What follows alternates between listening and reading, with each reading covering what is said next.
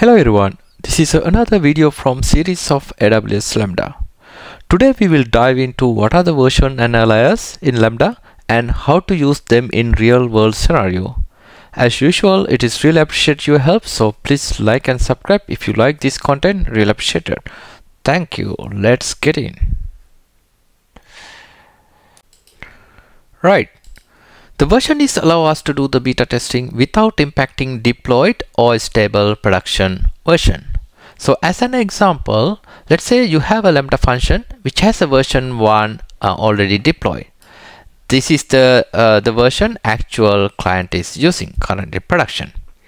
The same time you want to add a new feature and test without impacting this existing version 1. So that is where the version is used. What we can do, the developer, it's update the code and it's create a new version, something called version 2, in this case version 2, and developer do the beta testing on top of the version 2. Same time the version 1 is not impacted because the version 1 does not have a new code changes. Once the beta testing is done and successfully verified, the client can be disconnect from the version 1 and point into version 2. So that is how the version can use with the Lambda function. Furthermore, version can be used to canary deployment with the support of ALIAS. In this case, some percentage of traffic goes to the new version and other percentage goes to the old version. The percentage can be configured inside the ALIAS. So we will see all these in the action next. Let's create a version and then talk about what is really about version. I'm in AWS console and already created a simple Lambda function. This is a Lambda function I created. If I go inside what is Lambda function, the runtime is a Node.js. As you can see, the code is default template for the Node.js Lambda. Other than that, I added a console log which is version 1 and update the body which is response into version 1. That's all I did other than the default Node.js Lambda template. Right. Let's create a version on this Lambda function. Go to a version. I'm in a Lambda function and go to version step and click on publish new version. You can provide the name which is a version description which is optional. Just give any name and click on publish. I'm not giving any name. This will publish a new version. A version number is as you can see version number 1. The version number is always synchronized by 1. So if you create another version, its version number will be get it 2.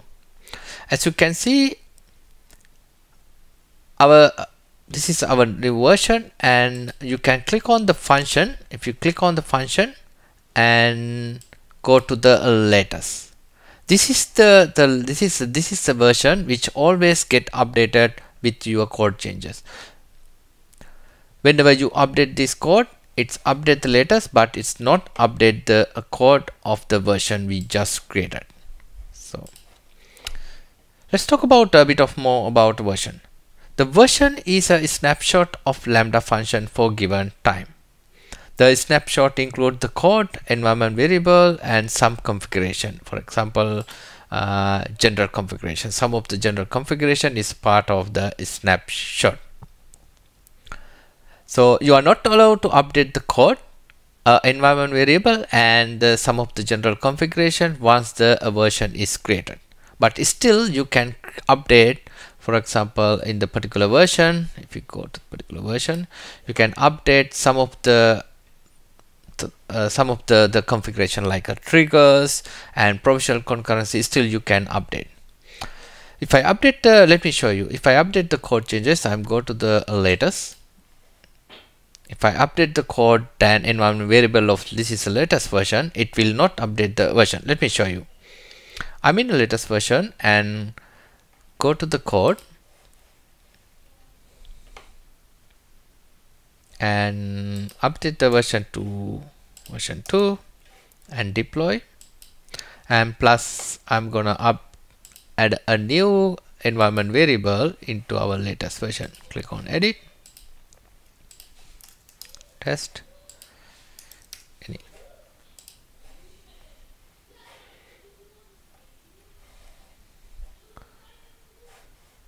Right, we successfully updated the latest lambda function, which is not a version 1. Latest is the latest, version 1 is a different. We update the code with the latest and add a new variable. So let's go to our version, have a look what is in the version. If I go to the version, click on the version, and currently I'm in the version 1, and in the top you can see we are in the version 1. And if we go to the code, right, so this is still, this has an old code. So if I go to the configuration and go to environment variable, as you can see there's no any environment variable in version 1. So as I mentioned, the version is a snapshot and it is immutable. Same for the environment variable. But as I mentioned, some of the configuration are still you can update. For example, in the version 1 you can add a new trigger if you want to. You can add a new trigger, let's say S3 or something. Let's say put S3C. Still you can add new triggers on top of the particular version. Right, that is about the version. So now the next question is how and why this version. As I earlier mentioned, the version is used to beta testing. Let me create another version and see how this is working. If I go to latest and click on the version and click on the create, just publish. So we will get another version. You can see if I go to over here, this is a version 2, and if I go to environment variable has a new test variable now. If I go to the code, this code should have a latest version, so version 2. Now we do have a version 1 and version 2. They do have a different code and different environment variable. Right, let's see how this is triggered. There are many ways you can trigger the lambda function. If I go to the trigger, as you can see there are a bunch of ways to trigger a lambda function. Today we will create an API gateway to trigger our lambda function and see how the version can trigger in different way. Let's go to API gateway. I'm quickly creating a new sample API gateway, API endpoint. Click on create API. Go to third option, which is REST API. This is a test, ALIAS. Keep all the setting as default. Click on create API. We got our API. This is ALIAS, and click on the method. I'm clicking on the root and click on the create method. Let's say we will call get method, and as an integration type we will give our lambda function name. So this is a tricky part. So how do you select the lambda function? Here what we're going to do, ALIAS, and this is our lambda function. If I put this way, the lambda ARN, which is gonna hit the latest version. If you want to hit the particular version, in this case if you want to hit the version 1, you need to use colon and 1. If you want to hit the version 2, you need colon 2. In this case, let's say we are hitting the version 1. Right, this is the same way you can give a ARN. Actually this is the ARN of the version 1. If I go to our lambda function,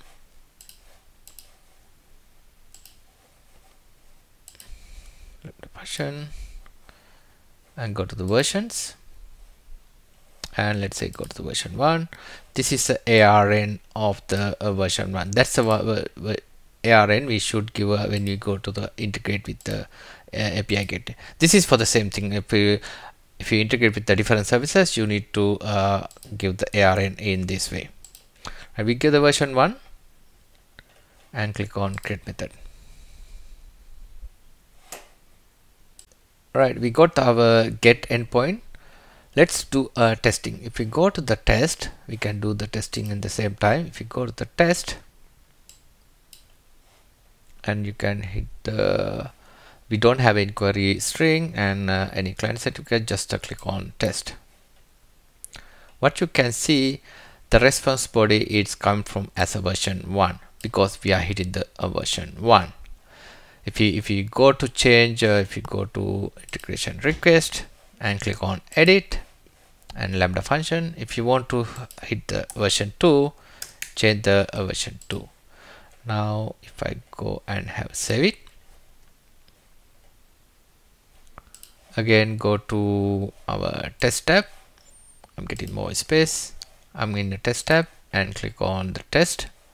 This will should send the version 2. Now it's our API gateway pointing to version 2. With the version, you can test any new changes. At this way, you can test any new changes or new features without impacting the current environment. So it is with the version, it's almost created the new environment, and it is a snapshot of the particular lambda for given time. But still there are some features, there are some configurations you can update, but the code and environment variable, for example, you can't change once you create the version. Right, now we know what is the version. Let's see what is the alias. Alias are more going hand in hand with the version. As I mentioned earlier, alias can be used for canary deployment. What we can do, we will create an alias. Let's go to alias tab. Click on create alias and then give it a name. I'm give it as a current, and description is optional, and then the version.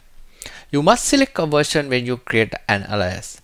Either you can give it one version, for example, let's say we are giving 1, and if you do not select any version from the weighted alias, all the traffic goes to the version you select, in this case version 1.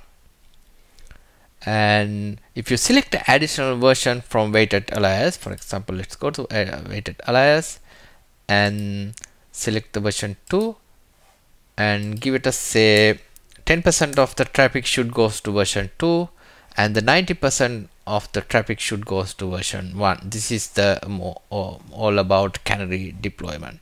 So when someone hit this alias, 90% more traffic goes to version 1, which is already in the production, and the new version, which is version 2, get the 10% of the traffic. Let's keep this configuration and click on save. Right, I'm in alias, as you can see the current, and it shows the traffic distribution. If we go to over here, you can see the version 1 get 90% and version 2 got the version 1 got the 90% and version 2 got the 10%. If you go to the latest and if you click on the alias, you can see the same distribution over here. Again, not like the version, alias is mutable. You can change the alias so that if you click on the current and click on the edit, you can change the distribution and the version under corresponding alias. For example, you can change the into, let's say, the other way. For example, this one say none. You can say select 1 and you can select 1. You can change the version and the particular distribution as you need. This is not like a version. I'm not going to save. Right, cool. Let's see how this we can trigger the alias. Let's use the same API endpoint. Let's go to our API endpoint.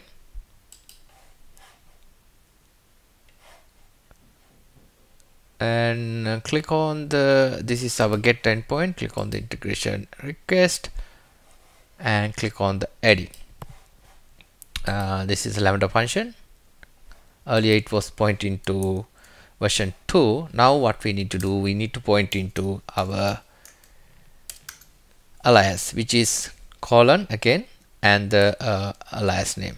That's all you need to do, and click on save it. Now our API endpoint point to our alias. Let's do the testing. Click on the test, and what we're gonna do, we will Right, this is come from, we will click on the test and we will go from the version 1. More requests should come from version 1, and let's keep trying. Still it's version 1, and because 90% of the requests should come from version 1, I'm keep entering.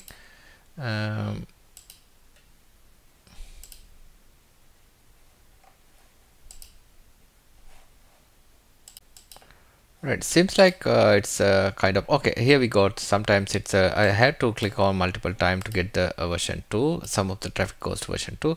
What we can do easily, we will deploy this change into staging environment, new staging environment. Let's say create a new staging environment. Then we can use the browser because some of the things are caching. That's why we can't directly see. We will deploy into dev environment. Deploy, and we get this URL and open a new tab,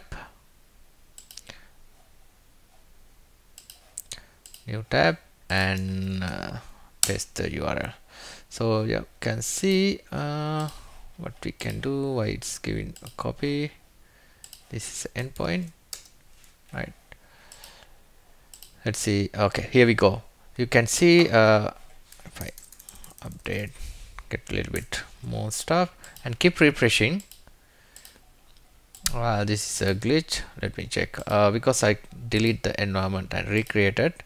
That's why it's getting the forbidden. I guess it's a caching. What I'm doing, I'm go back and delete this dev environment. Go back to resources, deploy to new name. Let's say prod.